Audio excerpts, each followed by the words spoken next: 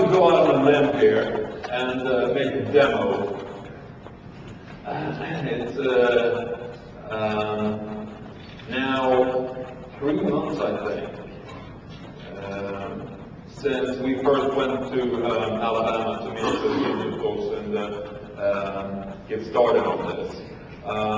There were many of us in the conference group, Danny, David, John, and Kevin, Mark, and a couple of us on the Skype side. Most of us were talking about how to best do this. Mark was coding. And every now and again he would look up and comment on where the others of us were in the discussion. But I think before we left, he had calling out working on a very basic level. Since then, it's taken a lot of work from Kevin and I guess others to get to where we are today. And let's see if it will work in this demo situation. So what I'm trying to do now is to make a call from the Skype clients over here over to the Asterisk system over there where Mark is. And for your benefit, we will show the Asterisk console while we make the call.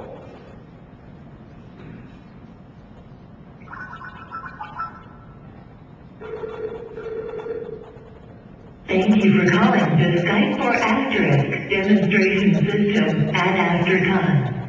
This call has been connected over the Skype network, connecting Asterisk to over 338 million Skype users worldwide. To apply for the Skype for Asterisk beta program, please fill out the online form at www.astricon.net/Skype. To speak with Mark Spencer, press 1 now. If you'd like to learn more technical information about Asterisk, dial 2.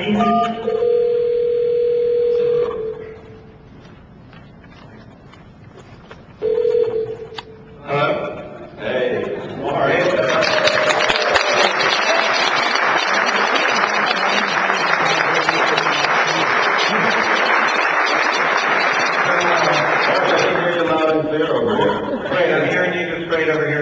Is there anything you want to say?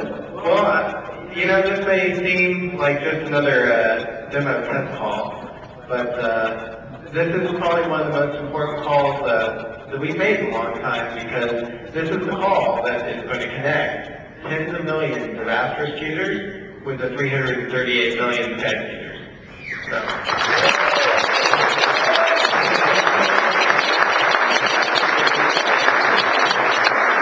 You know, it's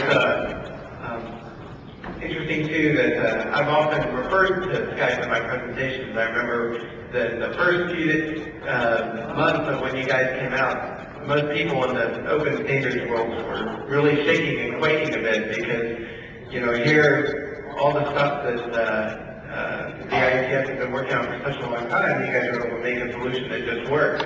And I called this the lesson of Skype.